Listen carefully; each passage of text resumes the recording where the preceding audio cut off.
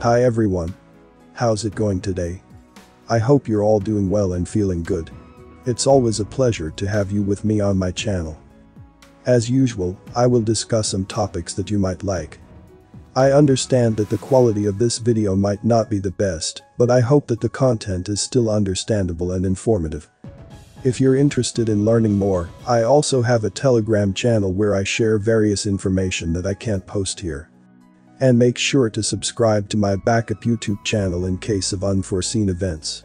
So, without further ado, fasten your pants and let's get started.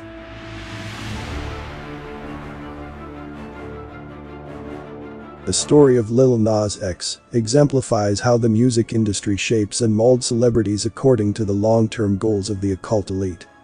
And these goals include turning young people into highly confused degenerates. After releasing Old Town Road, a somewhat wholesome country rap song that was highly popular with young people, LNX got signed with Columbia Records in 2019. Almost immediately after, he came out on this magazine cover. The "One I Sign" means that he's not an independent artist anymore, he's an industry slave. In the months that followed, everything about him changed. The lyrics, the imagery, the wardrobe, and the general messaging. From a quirky rapper with a penchant for the viral, LNX became a poster boy for explicit homoerotic imagery, combined with overt satanic symbolism. In other words, the industry found a perfect vessel to push its agendas on the urban demographic. A few years after this satanic mess, LNX is back with another mediocre song combined with a similar gimmick.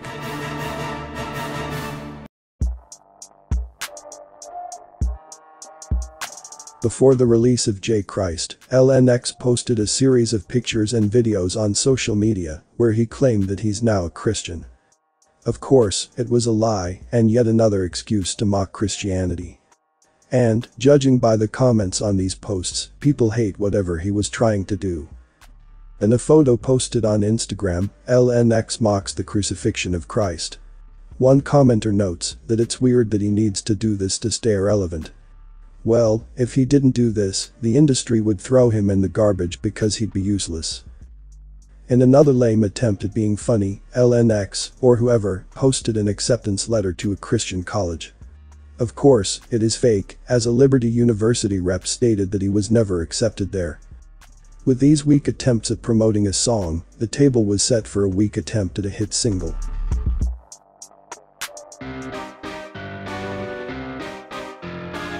J Christ is very similar to LNX's previous video Montero. It's a computer-generated mess of symbolism and biblical imagery, complete with attempts at virality and gimmicks. The video begins with a line of people dressed in white, climbing stairs to heaven.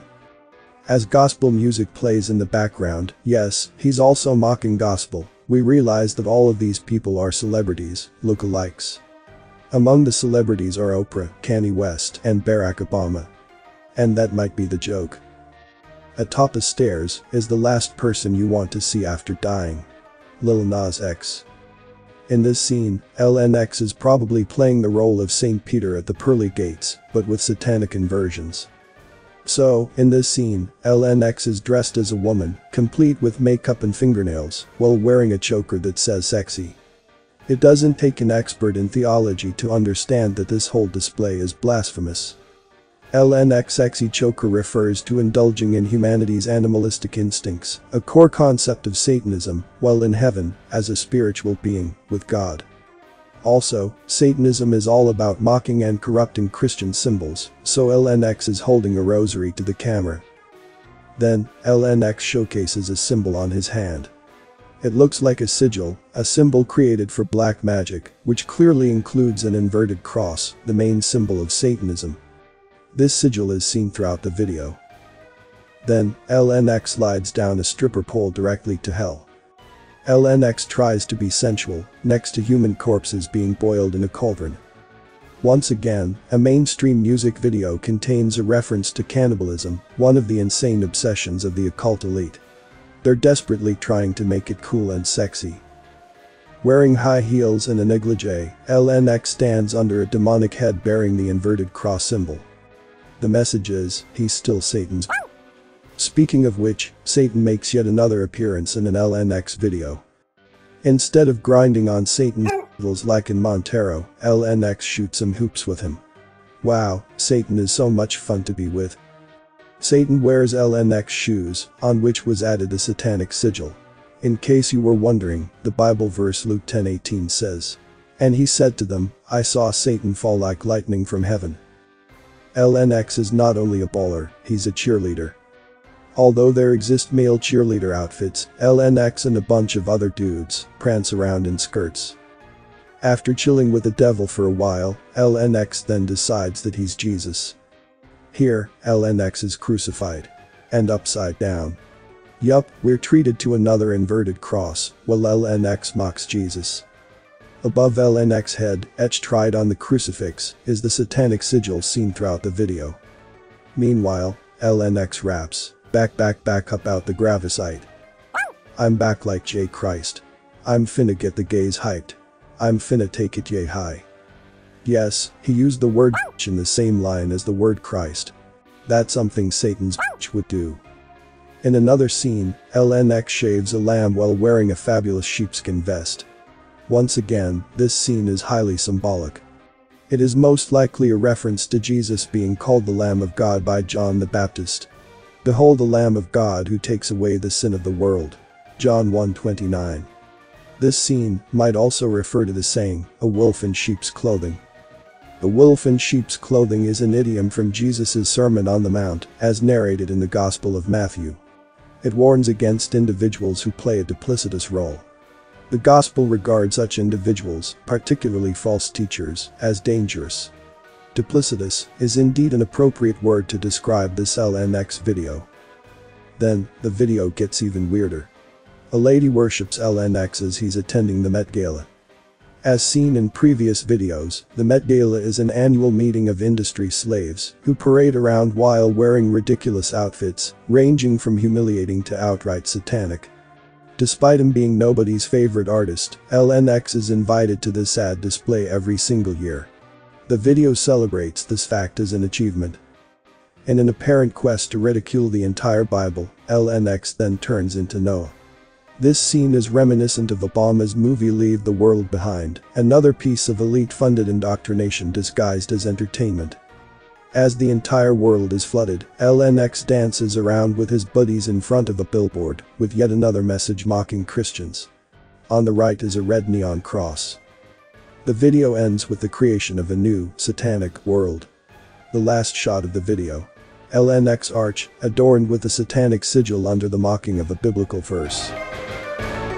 Before I continue the video, please give a like if you learned something.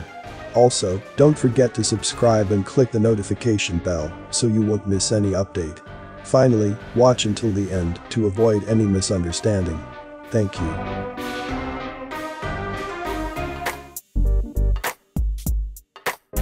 When the video was released, it was nearly universally hated. I say nearly because one organization absolutely loved it. The head of the Church of Satan took time from his busy schedule of sacrificing to praise LNX. While the Church of Satan enjoyed the video, the rest of the world that doesn't actively worship the devil hated it. Not only were a huge number of comments on social media and YouTube negative, but numerous artists knocked him for disrespecting the Christian faith. Lecrae is one of the many artists who commented on LNX's blasphemous video. Following this criticism, LNX published an apology video on social media, saying that he messed up bad. Here's the beginning of it. Hello everybody. I wanted to not necessarily apologize, but I wanted to explain where my head is at and where it's been for like the last week. First of all, when I did the artwork, I knew there would be some upset people or whatnot. Simply because, you know, religion is a very sensitive topic for a lot of people.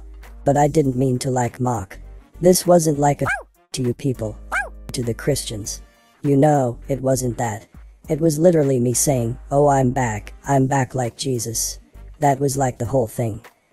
I'm not the first person to dress up as Jesus. I'm not the first rapper. I'm not the first artist and I won't be the last.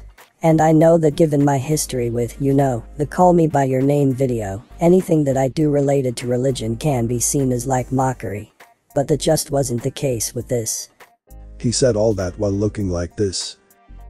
Because everything relating to him is cheap and gimmicky, this apology might have been planned before the video even came out, to squeeze a couple more headlines from the controversy.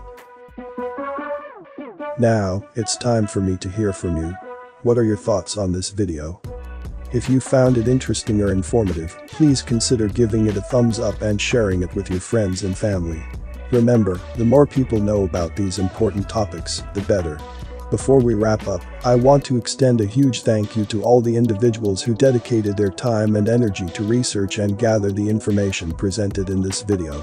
Their efforts are truly commendable and have helped shed light on important topics that affect us all. Make sure to hit the subscribe button and turn on notifications to be notified when the next video is uploaded. Thanks for watching, and I'll see you in the next one.